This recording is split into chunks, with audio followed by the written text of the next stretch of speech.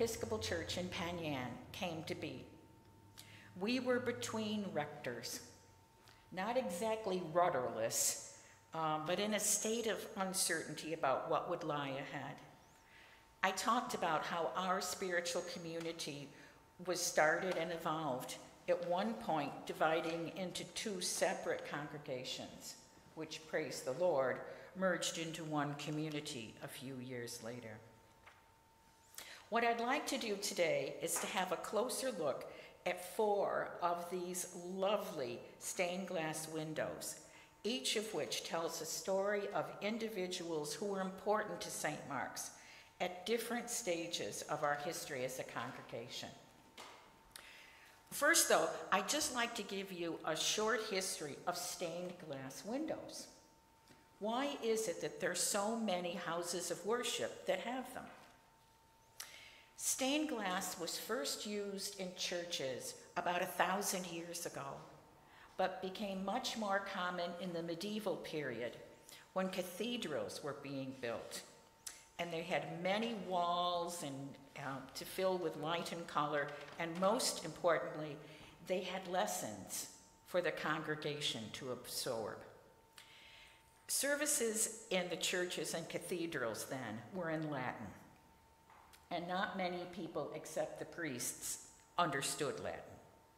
And many people could not read, so the stained glass windows and the wall paintings in Northern Europe were placed there for the edification of the congregation. The images portrayed were scenes from or inspired by the Bible, and they were meant as lessons for the worshipers, who could study the images and decide that they were going to emulate the saints and turn away from the wicked acts of the sinners. Now, I have seen some wall paintings on Danish churches that curled even my hair. Oh, one more interesting factoid. Part of the Reformation included the use of the vernacular in church services, so the stories from the Bible and other prayers could be understood by those who attended the services, so there wasn't as much need for visual props. And there was also a tendency after the Reformation to play down the fancy bits in the service and in the buildings. So Puritan churches, for example, often had no stained glass windows. They were considered Roman. The church we are sitting in today, though, was not a Puritan church by any means. And there were 3 windows that were part of the building from the very beginning, all in remembrance of the Franklins, a very prominent Penyan family. Now, I can't leave here with, so I'm going to be up here, but if you want to come closer, we're going to start with this window, and you get a chance to stretch your legs. Anybody want to come over? Can you see it well enough from there? Okay. This is called the Blue Window. Who'd have thunk it? Benjamin Franklin was born in 1809 downstate, and he was a prominent attorney in Penyan. And upon his death in 1877, the Yates County Chronicle noted that, quote, his probity of character was acknowledged by all, and in his business affairs he was scrupulously upright, end of quote. Benjamin Franklin was one of the first vestrymen of St. Mark's Church when it was first established in 1837. And by the way, he died of congestive fever. I always like to find out what people died of those days. Congestive fever, which is an old term for malaria. Did you know that, Craig? And I didn't even think about there being malaria around here, but that's what he died of. Now, the color of this, blue, is the main feature, and it signifies heaven and truth and spiritual love. At the top, there's a dove with an olive branch in its mouth, and that's a symbol of peace, especially of peace bestowed by the Holy Spirit. And it can also be a symbol of God forgiving humankind for its transgressions. God is said to have sent the flood originally to destroy humankind. But he changed his mind, and when Noah sent out a dove to see if there was dry land anywhere after the flood, the bird came back with an olive leaf, meaning that there was dry land somewhere near. And that could represent God's covenant with humankind after that. Under this is a sheaf of wheat. Wheat's made into bread, and that represents the body of Christ in the Eucharist. Now, the Good Shepherd. It's right next where Kathleen is. The main figure there is Jesus, cradling a lamb and holding a shepherd's crook. He's a symbol of divine care and protection, emphasized by the text near the bottom of the window, "I know that my Redeemer liveth." The crown and the cross above his head refer not only to Jesus, but also to the faithful who will be rewarded in heaven. The original window was set in place at St. Mark's, as St. Mark's was being built, in memory of Mary B. Franklin, who was Benedict's lovely wife. She was born in 1809 and died in 1867, and was a caring person who made a great difference in others' lives. The Penyan Express called her, I just love the language, quote, "an invaluable member of the community in which she lived, a woman who illustrated in her life the noblest virtues of her sex." Her obituary continues, "Her ready benevolence and active charity, her zeal in every good work, and in the amelioration of all suffering will long be remembered by those who knew her."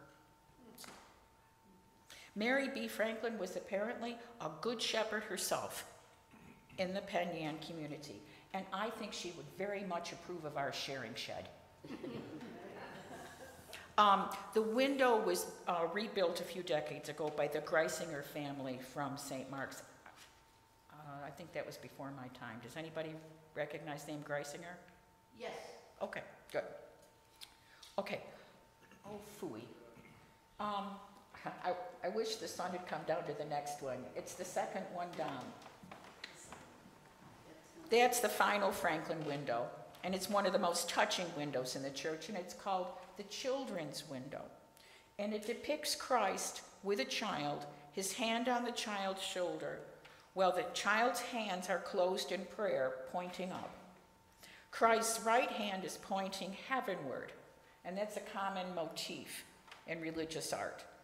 And above their heads are lilies, symbolizing purity and everlasting life. And the fine print at the bottom, in a round pane, is a quote from the Beatitudes. "Blessed are the pure in heart, for they shall see God." And the references to purity and innocence, they're relevant, as the window is dedicated in memory of a young Henry Tuthill Franklin, who died in 1878 at the age of 14 of brain fever. And that was either encephalitis or meningitis. The Yates County Chronicle noted that Henry's death was, quote, "felt by all the teachers and students at Penyan Academy as a personal bereavement, as the young lad was much beloved by all," end of quote. And all three of those Franklin windows were built into the new church building in 1879.